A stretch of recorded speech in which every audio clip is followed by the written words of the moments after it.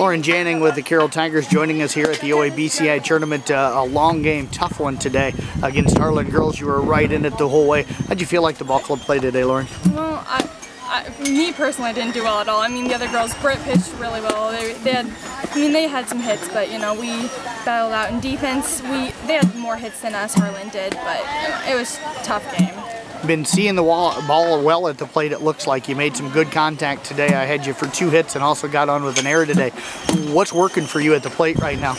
Well, today I think I had a rough day today. I don't know why. Even hitting in the batting cage before we got here, I couldn't make contact with it, and my hits were kind of weak. But I don't know. I think I've been relaxing, you know, up at the plate. I'm not going in trying to get a home run, so I think that's helped me out.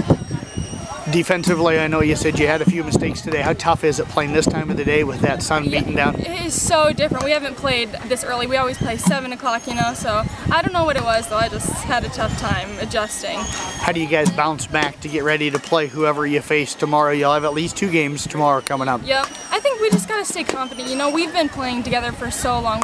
We know what we have to do and fix it up, and so.